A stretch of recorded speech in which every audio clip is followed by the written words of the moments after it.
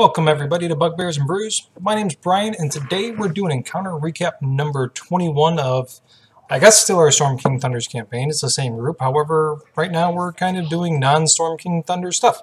But we'll still run with the name for now. So, started off with us in the Netherese Woods in the Shadowfell, and there was a guy that was just kind of lost, just looking around, clearly taking everything in, but not there all mentally.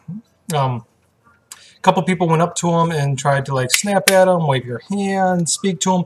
There wasn't any reaction until at one point he suddenly noticed Ivar and gave Ivar a gigantic hug, and then pulled him back at arm's length, and then just kind of continued about his business. He wouldn't say anything or interact with anybody else besides that, and eventually the guy started wandering away. And it's at this point that there was a hill dwarf that came out of the woods from like a game trail, and turned out to be a guest player who might actually be a long-term player, Micah, who was playing Unin, the hill dwarf monk. So there's some introductions there, a little bit of role-playing on how Micah got there, or Unin got to the Shadowfell, and it dealt with him getting transported by a some sort of scheming wizard, and so he's fresh to the Shadowfell and just trying to find a way back to the material plane.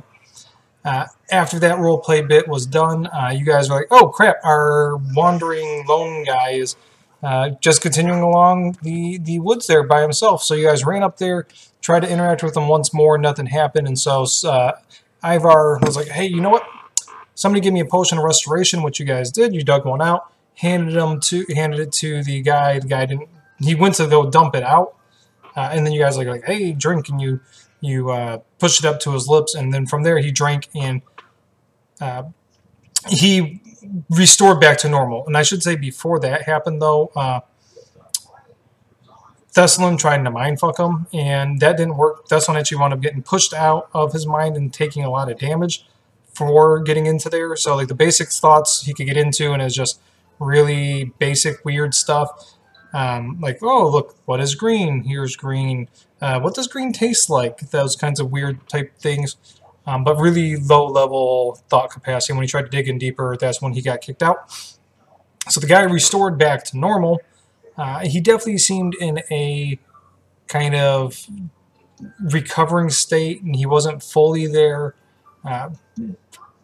Go ahead and, like, digging into what he was doing out there. The most you could tell you is last thing he remembered, he was at a town up above, or not too far from you guys. The town's name is Elm Chase, and he remembers being at his like a town community center and enjoying a feast. And then from there, he just kind of blanked out. He's not sure how long he's been out. He's not sure what he's doing out this far. He's not sure what's going on with the rest of the town as a whole. But that's as much as he could tell you. He then wanted to go back to town, and you guys, not really having much else better to do, thought it'd be good to escort him. And when you got to the town has a nice, had a nice wooden palisade all around it. There were no guards whatsoever. It wasn't like they were off doing something. There was just no guards whatsoever. The town was silent, and so from there, Havoc helped Ivar over the wall, and Gramak just scaled the wall without issue. And as those two landed on the top side of the palisade, they looked around and they saw that the town was definitely still occupied. There was all sorts of people going about their daily business, but those people were doing it with like a glaze over their eyes and just focused on their task. Nobody saying a word to anybody, nobody waving, winking, saying hi, nothing like that. And so they were just all going about their daily tasks. So like the people in the blacksmith shop were still hammering away at the blacksmith stuff. The textile people were still doing their sewing and that kind of thing. Bakers still making pies and all that kind of crap. So all the day-to-day stuff was still going on, but everybody was just kind of glazed over. So with that, the duo walked to the front gate, and they were getting ready to remove whatever they had to do to get the front gate open when they realized the front gate wasn't even locked. It just was closed, that's all. So they swung the doors open, and as they did so, all the townspeople turned towards them and started coming in at them, and they didn't say anything. They weren't like moving like in creepy unison step type deal, but they all just kind of came in as like a single unit type deal. And eventually one of them said, hey, what are you guys doing here? And they say, oh, we brought back Shundak, who was the guy they found in the woods. Like, oh, we brought back Shundak. Like, oh, that's great. Let's go ahead and, let's take you to the councilman. He'll want to thank you properly. And so everybody kind of felt strong-armed into going. But eventually they're like, you know what, let's just go, be done with it, and get out of this creepy-ass town. They also did want to talk to the councilman to kind of figure out what was going on in the town. From there, went up to the main community center type house there, building, whatever you want to call it. And the party was like, they wanted the party to go inside. The party was kind of hesitant about doing so, because at this point, a bunch of kids came, I'm going to say running up, but they came up to Broomy and wanted Broomy to come play with them. Broomy wanted no part of it whatsoever. She's like, they're creepy, I don't want to do it. And so she decided to stay with you guys. You guys also reinforced that idea of you don't want to go play with those creepy kids. Heading into the building, though, everybody had their arms out and ready to kick some ass, and they're like, "Whoa, what are you doing? You're going into a community center. Let's not be like that. Why are you like this?" And there's a lot of pushback from you guys about it. And they weren't saying you couldn't go in armed. You just couldn't go in with your arms out. And so, begrudgingly, you guys put away your arms and went into the feast hall. Inside the feast hall, there was two people. There was the Councilman Jarvin, and there was Lady Mega, who actually has the worst name given by a name generator thing I've ever used, but we ran with it. And those two seem to be a little bit higher capacity than the others. Talking to them, Lady Mega herself seemed very, very high level capacity. And then Councilman Jarvin seemed like he had a little bit of something going on with them, but not a lot. And there's a lot of, you guys questioning what happened to the town. Why is it like this? And Jarvin was just like, what's wrong? Everybody's happy. Everybody's going about doing their work.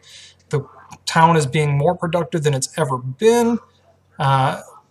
Just what's wrong with this? I don't see anything wrong with this. And you guys kept on going. They're pleading about the town not having any freedom of choice or anything like that. And the councilman's like, we don't hold anybody here on our own. They can go about their business, do what they want. So I don't get what the big deal is.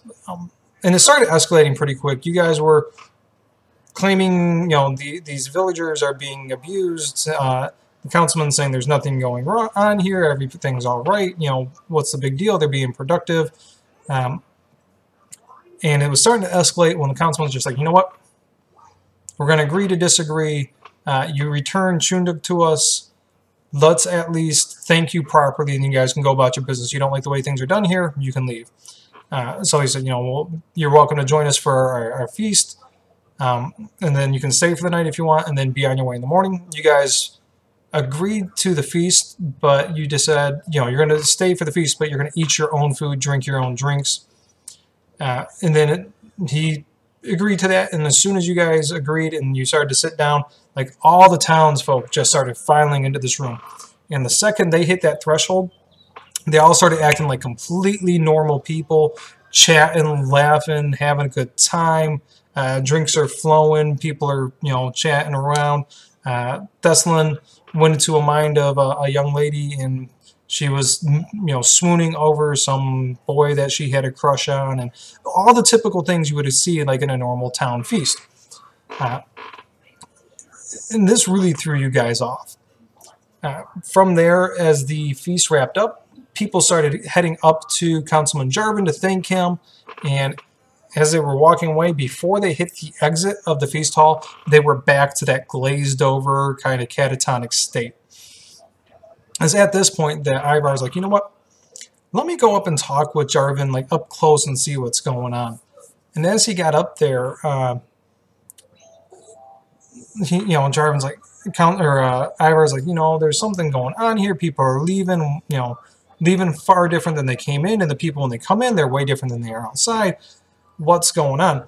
And it's at this point that Ivar looks down and he notices that on the table there is this kind of enclosure of like decorated frosted glass, and inside there's purple light floating around all throughout. And at that point, Ivar does a complete 180 on his attitude, and he starts thinking, oh, you know what, this actually isn't a bad idea. There's all sorts of, these people being productive, they're getting fed well, they get to have a good time, cut loose each night. What's wrong with this? So he goes back to the table and he's like, you know what, or, back to the party. He's, guys, we got this all wrong. Let's go up there, thank Councilman Jarvan, and, maybe stay for a few nights. And that really threw everybody off, because Ivar went up there really like, let's figure out what the hell's going on. And now all of a sudden he's like, this is good. Let's hang out. Let's do some stuff. Let's party and let's be part of this town maybe and see what's going on. Heading up there, the group was a little confrontational. Yunin did the same 180. And at that point, Pavik decided to try to grab the butterfly, because part of the things that one of the things you guys needed for Alderman was the wings, or I think it was the wings of a purple night butterfly.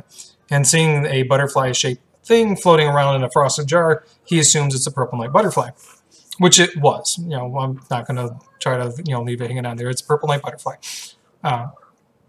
And so as soon as that happened, like everybody that was left in the room, the guards, Jarvan, Lady Miga, they all flipped out and started combat. Was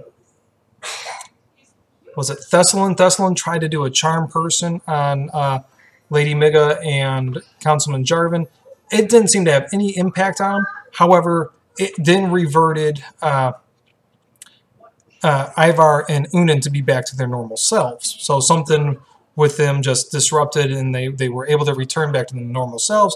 And as they return to their normal selves, combat's going on, people are fighting all over the place. They're like, whoa, whoa, whoa, this is all due to that damn butterfly. Go ahead and get that butterfly. And so hearing that, all the people that were, attacking the party then started going into like a protect the butterfly mode. And the butterfly itself seems to be kind of more of an evil asshole than it is a standard butterfly. So combat continued out. The butterfly ends up getting squished. Jarvan messes some people up, but nothing that people can't live through. And then once a butterfly is down, everybody starts returning back to normal. So Jarvan starts going back to normal. The guards start going back to normal. Lady Miga, though, she stays kind of like this weird type person. I don't want to say fanatic, because she wasn't a fanatic, but like this weird mentality that she had going on there. And so you guys tied up Lady Miga. You tied up the councilman. The guards you kind of let be on their own, because you figured between Miga and the councilman, those two were the ones that had a higher level of mental function going on. So they're probably the ringleaders of something that's going on there. And then talking with them, Miga wouldn't talk about anything. You guys wound up torturing her. Unin shoved his fist in her mouth. That way she can't cast any spells. I think somebody broke her thumb so she can do somatic components. In the end, you guys wound up killing her just because she wouldn't talk. She started getting really hostile, biting on people. Jarvan really didn't like you guys, mainly because you were blaming him for something that he wasn't in control of. And it turns out that he brought Lady Miga here because some of his other councilmen of other towns were talking about, oh, Lady Miga has this great menagerie, you got to check it out, all sorts of rare and wondrous animals. And so he brought it here to kind of give his people something to look forward to. And it turns out that she brought that purple night butterfly, which took over the town. You guys really didn't like that. That's the way it happened, but you're kind of debating what the hell to do with Jarvan, and in the end, you decided to leave it up to the town.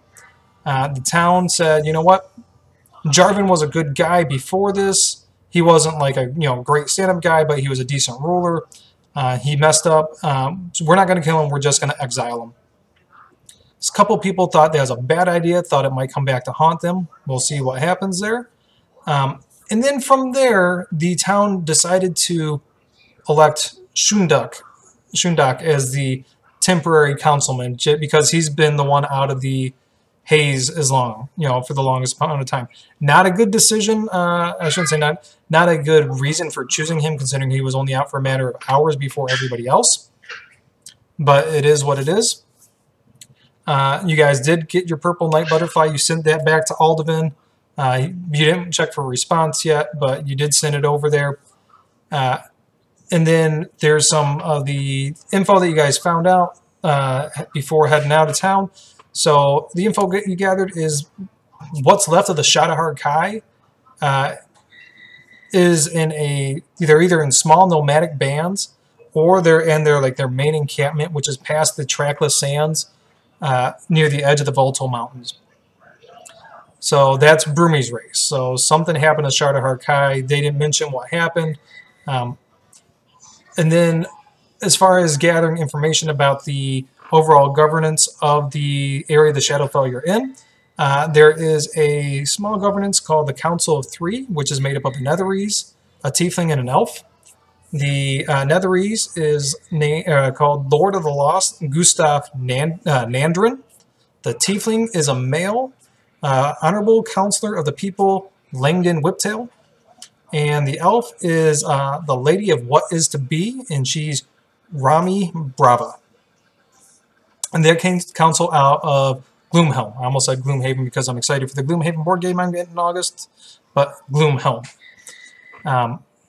So it's a matter of where we're going next week. You guys can double back to like the Society of the Kraken, which is down to the south, back the way you guys came. You guys can try to go across the trackless sands, try to get to the whole Shadowheart Kai people, something along those lines. As far as the Purple Night Butterfly was a custom creature. I took an Intellect Devourer and a Elder Brain, kind of crossed them, got rid of any stun capacities, replaced them with Enthrall. I liked it, and I liked that you guys picked up on the butterfly. You knew there was something up with the butterfly, and so, having somebody get enthralled by it and then understanding what was going on. I didn't want this to become a multi-session encounter, so I kind of forced a couple of things and said, here's what you discover. I like the way it worked. I wish I would have made the butterfly a little bit more hardy, because once you guys started getting a hold of the butterfly, I made the butterfly, I cast Sanctuary on it, and I was like, oh, I thought it was good to go. But I forgot Sanctuary doesn't protect against area of effect spells, so the butterfly went down pretty quick.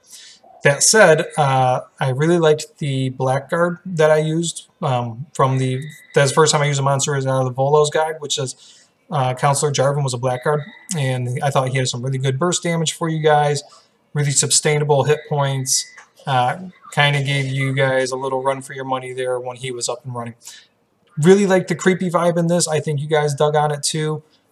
Interested to see where you guys are going. Are you going to press forth? I'm guessing you're probably going to go through to the trackless sands and go across and try to find the Shadowheart Kai people. I might be wrong. You might try to double back and go to the Society of the Kraken to then go across the sea there to the main capital city, Gloomhelm. Who knows? Sorry with this one a little bit long, but a lot of roleplay type stuff in this this session here. So see you guys on Wednesday. Bye.